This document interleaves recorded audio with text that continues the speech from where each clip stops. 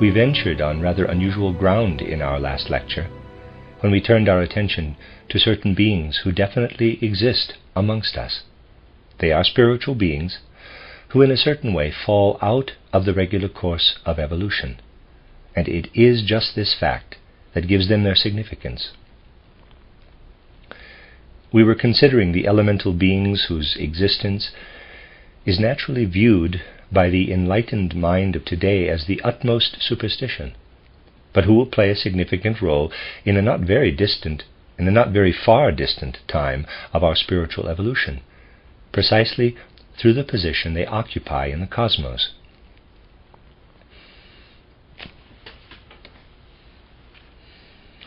We have seen how such elemental beings come into existence as a sort of irregularly severed parts. Let me read that again. We have seen how such elemental beings come into existence as a sort of irregularly severed parts of group souls. We need only remember what was said at the end of the lecture, and we shall have placed the nature of such elemental creatures before our spiritual eyes. We were considering one of the last formed species of these elementary beings. We pointed to the fact that each animal form, or to put it differently, a totality of similarly formed animals, is represented by a group soul. We have said that these group souls play the same role in the astral world as our human soul, insofar as it is I-endowed in the physical world. The human ego is really a group ego, which has descended from the astral plane to the physical plane, and thus become an individual ego. The animal egos are still normally on the astral plane, and what is here on the physical plane as the separate animal possesses only physical body, etheric body, and astral body. The ego is in the astral world. Similarly, formed animals being members of their group ego. We can realize from this fact how birth and death in human life have not the same significance in the life of the animal. For when an individual animal dies, the group soul or group ego remains alive. It is just the same as if, assuming that it were possible, a man lost a hand and was capable of replacing it. His ego would not say, "I have died through the loss of my hand." It would feel that it had renewed a limb. So the group ego of the lions renews a limb when a lion dies and is replaced by another. Thus we can understand that birth and death have not at all the significance for the animal group souls as they have for the human being of the present cycle of evolution. The group soul of the animals knows changes, metamorphoses, knows, so to speak, the severing of the members which then extend into the physical world, the loss of these members, and their renewal. We have said, however, that there are certain animal forms which go too far in the process of severing, which are no longer in a position to send back to the astral plane what they bring down to the physical plane. When an animal dies, what falls away must be entirely exhausted in the surrounding world, while the soul and spirit nature of the animal must stream back into the group soul to be extended afresh and grow to a new individual entity. There are, in fact, certain animal forms which cannot send everything back into the group soul, and these parts which remain over, which are cut loose, torn loose from the group soul, then lead an isolated life as elemental beings. Our evolution has gone through the most varied stages, and at each stage such elemental beings have been separated off. So you can well imagine that we have a fairly large number of such elementals around us in what we call the supersensible world.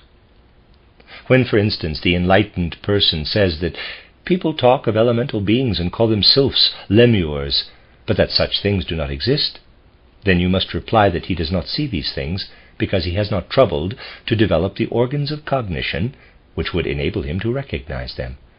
But just ask the bees, or rather the soul of the beehive.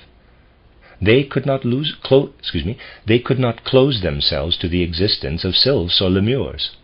For the elemental beings which are denoted by these names are to be found at quite definite places, namely where there is a certain contact of the animal kingdom with the plant kingdom.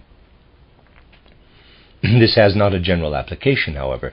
They are to be found only at spots where the contact takes place under certain circumstances.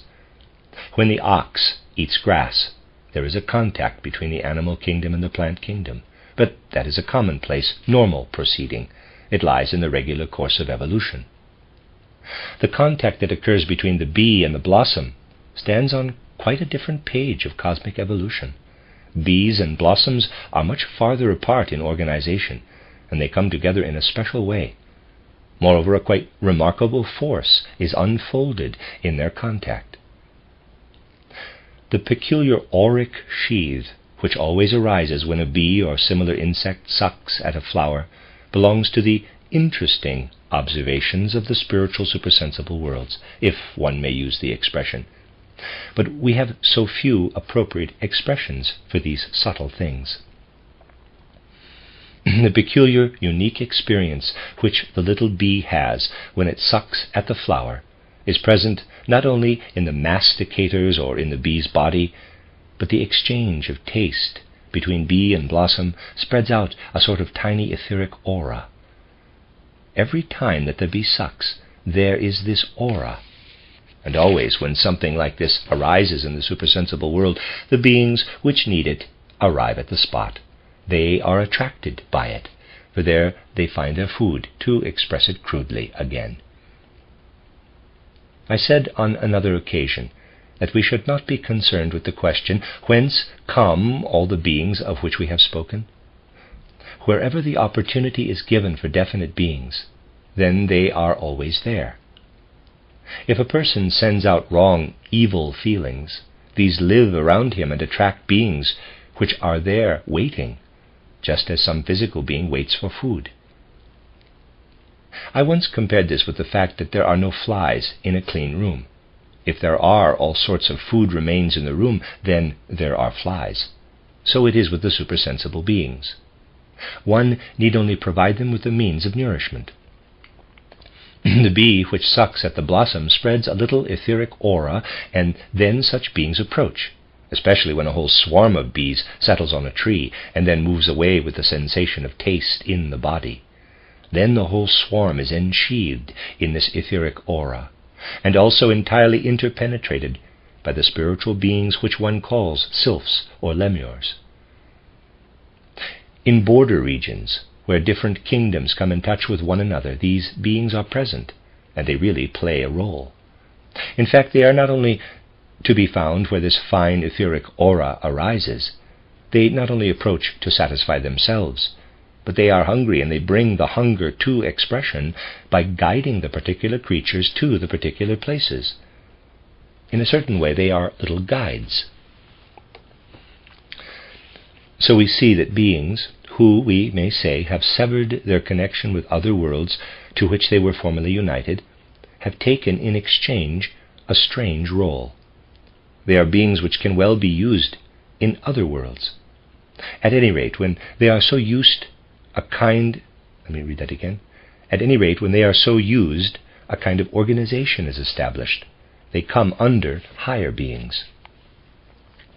It was said at the beginning of today's lecture that at a by no means very distant time it will be fully necessary for humanity to know of these things. In a not very distant future, science will take an extraordinary course. Science will become increasingly materialistic, will confine itself simply to a description of external facts of the physical senses. Science will confine itself to the crudely material, although a strange transitional state still prevails today.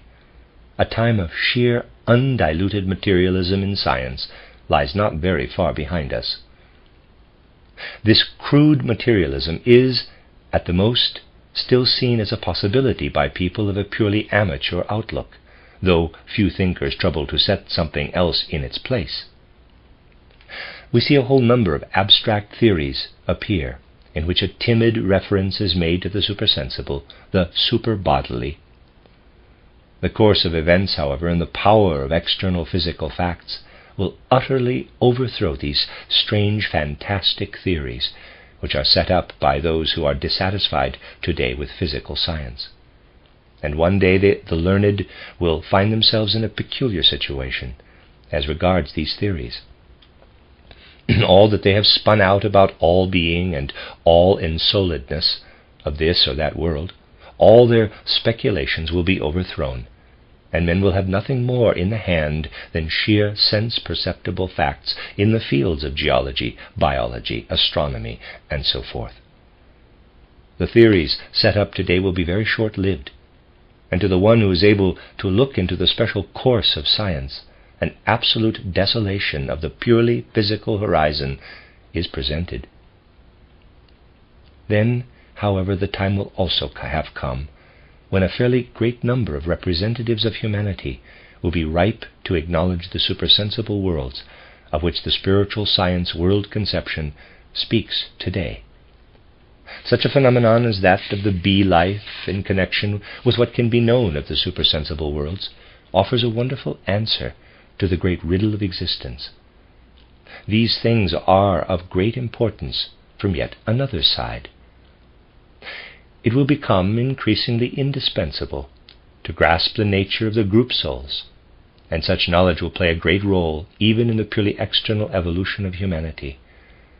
If we go back thousands and thousands of years, we find man himself as a being still belonging to a group soul. Human evolution on our earth is from the group soul nature to the individual soul. Man advances through the gradual descent of his ego-endowed soul into physical conditions, there having the opportunity of becoming individual. We can observe different stages in the evolution of mankind and see how the group soul gradually becomes individual. Let us go back to the time of the first third of the Atlantean culture epoch. There, the life of man was quite different. In the bodies in which we were incorporated at that time, our souls had quite different experiences. There is one experience which plays a role in man's life today, whether as individual or member of social group, that has undergone a great change since that time, namely the alternation of waking and sleeping. In ancient Atlantean times, you would not have experienced the same alternation of waking and sleeping as exists today. What is then the characteristic difference in comparison with present humanity? When the physical and etheric bodies lie in bed, the astral body with the ego lifts itself out, and what one calls the modern consciousness sinks into an indefinite darkness. In the morning, when the astral body and the ego draw again into the other members, they make use of the physical organs, and consciousness lights up. This condition of daily waking in consciousness, nightly sleeping in unconsciousness, did not exist formerly. When it was daytime and man dipped down into his physical body, as far as was the case then, he by no means saw physical beings and objects in definite boundaries as he does today. He saw everything with vague outlines, just as you do when you go along the streets on a foggy evening and see the lamps surrounded with a misty aura. That was the way the human being of that time saw everything. If that was the day condition, what was the night condition? When the human being passed out of the physical and etheric bodies during the night, no absolute unconsciousness came over him. It was only a different kind of consciousness. At that time, man was still aware of the spiritual processes and spiritual beings around him, not clearly and exactly as in true clairvoyance, but with a last relic of ancient clairvoyant sight. Man lived by day in a world of hazy, nebulous outlines. In the night he lived among spiritual beings who were around him as we have the various objects around us today. There was thus no sharp division between day and night, and what is contained in saga and myths is not some folk fantasy, but memories of the experiences which early man had in the supersensible world in his then state of consciousness. Wotan or Zeus or other supersensible spiritual divinities, who were known to various peoples, are not fabrications of fantasy, as is asserted at the Council Board of Erudition. Such assertions can only be made by someone who knows nothing of the nature of folk fantasy.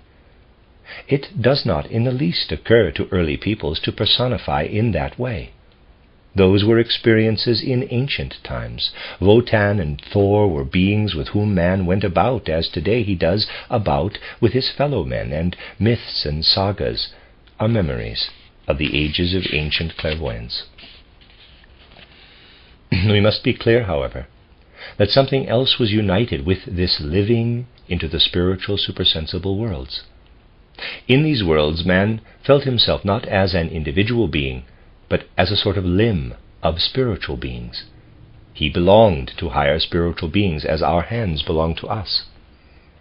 The faint feeling of individuality which man possessed at that time he acquired when he dipped down into his physical body and emancipated himself from the dance of the divine spiritual beings. That was the beginning of his feeling of individuality. At that time, man was absolutely clear about his group soul. He felt himself immersed in the group soul when he left his physical body and entered the supersensible consciousness. That was an ancient time when the human being had a vivid consciousness of belonging to a group soul, a group ego. Let us look at a second stage of human evolution. We will omit intermediate stages. The stage referred to in the history of the patriarchs of the Old Testament. What really underlies this, we have already related. We have given the reason why the patriarchs Adam, Noah, and so on had such a long lifetime. It was because the memory of early mankind was quite different from that of contemporary man. The memory of modern man has in fact become individual too. He remembers what he has experienced since birth, many actually from a much later point of time. This was not the case in ancient times. At that time, what the father had experienced between birth and death, what had been experienced by the grandfather, the great-grandfather, were as much an object of memory as a man's own experiences. Strange as it seems to the modern man, there was a time when memory went beyond the individual and back through the whole blood relationship. The external sign for the existence of such a memory is precisely such names as Noah, Adam, and so on. These names do not denote single individuals between birth and death.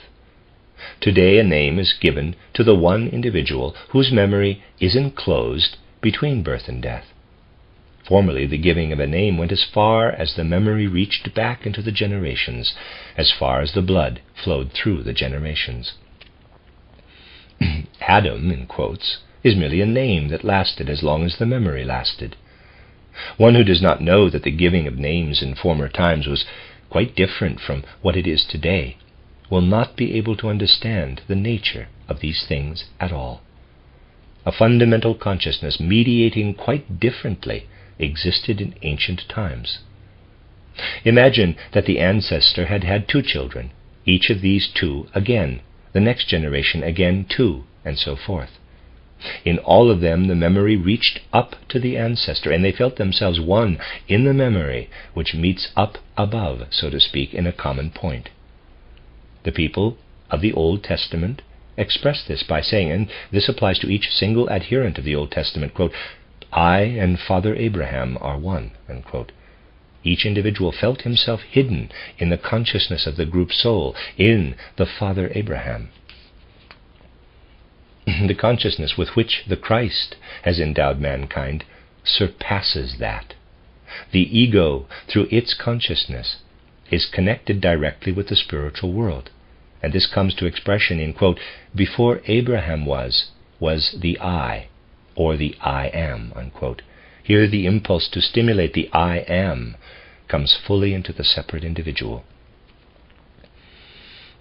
So we see a second stage of the evolution of mankind, the group soul stage, which finds its external expression in the blood relationship of the generations. A people which has particularly developed this lays very special value on continually emphasizing, as folk, we have a folk group soul in common. That was particularly the case for the people of the Old Testament, and the conservatives among them strongly opposed, therefore, the emphasis of the I am of the individual ego. Whoever reads St. John's Gospel can grasp with spiritual hands, so to speak, that that is true. One need only read the story of the conversation of Jesus with the woman of Samaria at the well. Here it is expressly pointed out that Christ Jesus goes to those also who are not related by blood. Read how remarkably it is indicated, quote, "For the Jews had no dealings with the Samaritans," unquote. One who can experience this gradually, meditatively, will see how humanity has advanced from the group soul to the individual soul. History has become an entirely external matter, very much a fable convenue, for it is written from documents. Suppose that something had to be written today from documents, and the most important documents are lost. Then, whatever documents are accidentally available are thrown together and reports are made. For matters of spiritual reality, one needs no documents. They are inscribed in the Akashic record, which is a faithful record and effaces nothing. It is difficult, however, to read in the Akashic record, because the external documents are even a hindrance to the reader of spiritual scripts. But we can see how the advance from group soul to individual soul has taken place in times lying very near to our own. One who observes history from a spiritual aspect will have to recognize a most important period of time in the early Middle Ages. Previously, man was still enclosed in various groups, if only externally. To a much greater extent than is dreamt of by modern man, people at the beginning of the Middle Ages still received their significance and value, even as regards their work, from relationship and other connections. It was a natural consequence for the son to do what the father did. Then came the time of the great inventions and discoveries. The world began to demand more from the purely personal proficiency, and man was increasingly torn out of the old connections. We can see the expression of this throughout the Middle Ages, when cities of the same type were founded over the whole of Europe. We can still distinguish today the cities built on this type from those built on other foundations. In the middle of the Middle Ages, there was again an advance from the group soul to the individual soul. If we look into the future, we must say, more and more man emancipates himself from the old group soul element and individualizes himself. If you could look back to earlier phases of man's evolution, you would see how those cultures were cast in the same mold, as for instance Egypt and Rome. This is only in a very slight degree true of today. Humanity has now descended to the point where not only manners and customs are individual, but even opinions and faiths as well. There are people among us already who look on it as a lofty ideal for everyone to have his own religion. The idea floats before quite a number that a time must come when there are as many religions and truths as persons. This will not be the course of human evolution. It would take this course if men were to continue to follow the impulse coming today from materialism. That would lead to disharmony, to the splitting of humanity into separate individuals. Mankind, however, will not take this course if such a spiritual movement as spiritual science is accepted. What will enter then? The great truth, the great law will be realized, that the most individual truths, those that are found in the most inward way, are at the same time those that hold good for all. I have already commented on the fact that today there is really general agreement upon the truths of mathematics alone, for these are the most trivial of all. No one can say that he finds mathematical truths through external experience. We find them through inwardly realizing them. If one wants to show that the three angles of a triangle make 180 degrees, then one draws a line through the apex, which is parallel to the base, and lays the three angles together fan-wise. Then angle A equals D, B equals E, C equals itself, and so the three angles are equal to a straight line, that is 180 degrees. Anyone who has once grasped this knows that it must be so once and for all, just as one knows that 3 times 3 equals 9, after it has once been grasped. I do not think one would expect to discover that by induction. These most trivial of all truths, the arithmetical, geometrical, are found inwardly, and yet people do not dispute about them. They are in absolute agreement about them because man is far enough advanced to grasp them. Agreement of opinion prevails only as long as pure truth is not clouded by passions, sympathy, and antipathy. A time will come, though it is still far distant, when mankind will be laid hold of increasingly by the knowledge of the inner world of truth.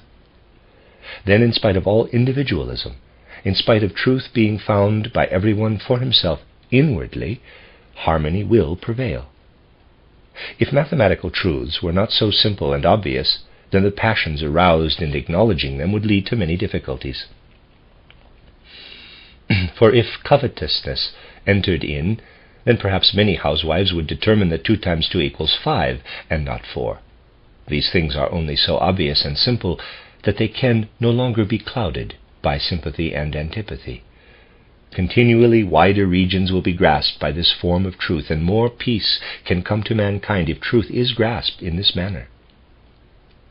The human being has grown out of the group soul condition, and emancipates himself from it increasingly.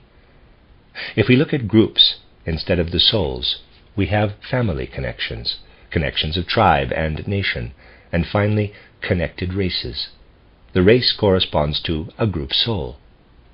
All these group connections of early humanity are what man outgrows, and the more we advance, the more the race conception loses its meaning.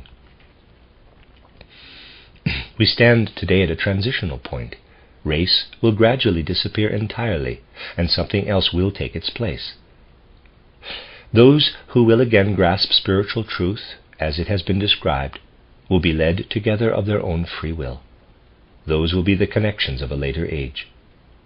The human beings of earlier times were born into connections, born into the tribe, the race.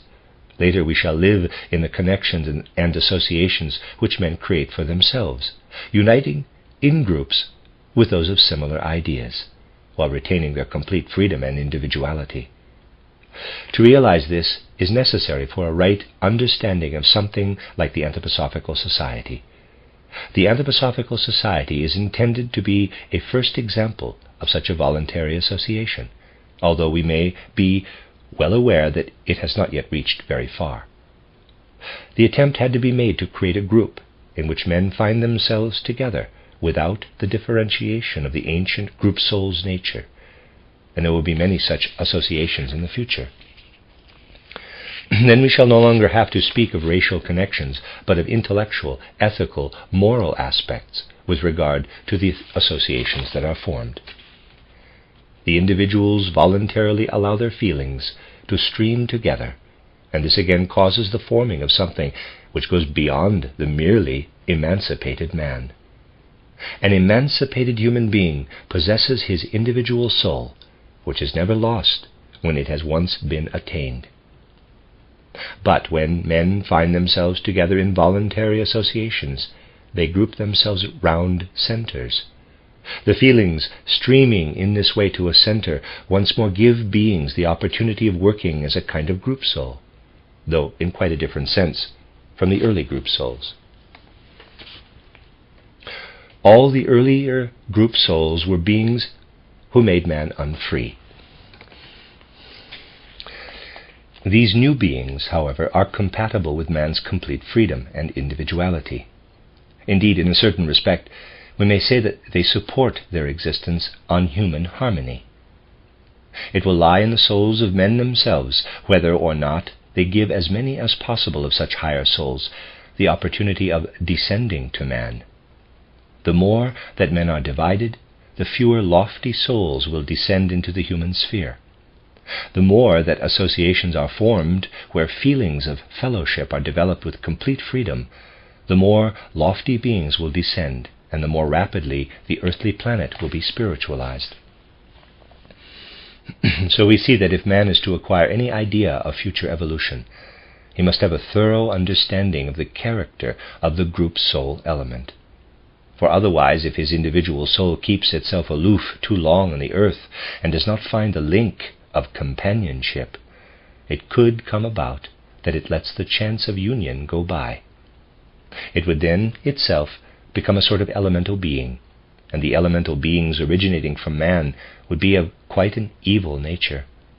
Whereas those which have arisen from the earlier kingdoms are very useful for our orderly course of nature, the human elemental beings will by no means possess this quality.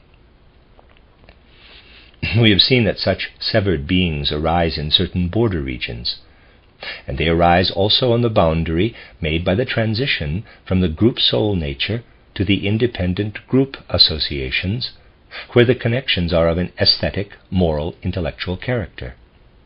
Wherever such connections arise, group beings are there. If you could observe certain spots, as for instance springs, where underneath there is stone overgrown with moss, thus forming a kind of partition between plant and stone, and then water trickles over it, that too is essential, then you would see that what are called nymphs or undines are very real, an actuality. Again, where metals come in contact with the rest of the earthy realm, there lie whole bundles of the beings we call gnomes. A fourth species are the salamanders, which form, so to say, the youngest generation in the ranks of elemental beings. They nevertheless exist in large numbers. To a great extent, they owe their existence to a process of separating off from animal group souls. These beings, too, seek opportunities for finding nourishment, and they find it, in particular, where not quite normal relations sometimes exist between the human and the animal kingdoms. Those who know something about these things are aware that elemental beings, and definitely good beings, develop through the intimate relationship of the rider and his steed. Through the warm connection of certain men with animal groups, feelings, thoughts, and impulses arise, which provide good nourishment for these elemental beings of a salamander nature. That can be particularly observed in the united life of the shepherd and his flock, in the case of herdsmen in general who live in close connection with their animals. Certain salamander-like elemental beings can find their nourishment in the feelings which develop through this intimacy between man and beast, and they remain where this food is to be found. They are quite shrewd, too, full of a natural wisdom. Faculties develop in the shepherd through which these elemental beings can whisper to him what they know, and many of the recipes or prescriptions coming from such sources have originated in this way. A man among such conditions may well be surrounded as if by fine spiritual beings who furnish him with a knowledge of which our modern intellectuals have not the slightest idea. All these things are founded on good grounds and can definitely be observed through the methods which occult wisdom can perfect.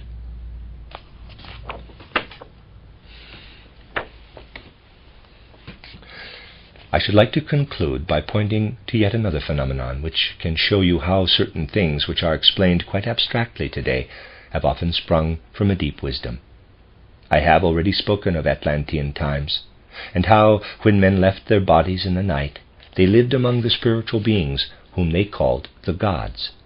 These men were descending deeper into a physical corporeality. But the beings whom they revered as the gods, that is, Zeus, Wotan, are on another path of evolution. They do not descend as far as the physical body. They do not touch the physical world. But even there we find certain transitional states. Man has come into existence through his whole soul and spirit being... Let me read that again. Man has come into existence through his whole soul and spirit being, having hardened to his physical body. In the case of man, the group souls in their entirety have come down to the physical plane, and man's physical body became an imprint of the group soul. Let us suppose a being like Zeus, who is a positive reality, has just slightly contacted the physical plane, just projected into it a very little, That is rather as if you dip a ball into water and it is wet underneath. In the same way, certain beings in Atlantean times have only been grazed by the physical world. Physical eyes do not see what remains in the spiritual world as astral, etheric. Only the part which projects into the physical world is visible. From such projections arose symbolism in mythology. If Zeus has the eagle as symbol, that is because his eagle nature is the little projection where a being of the higher worlds touched the physical world. A great part of the bird world is severed portions of such evolving beings of the supersensible world. As with the ravens of Wotan and the eagle of Zeus, so it is everywhere where symbolism goes back to occult facts. Much will become clearer to you if you take into account like this the nature and activity and evolution of the group souls in the most varied fields.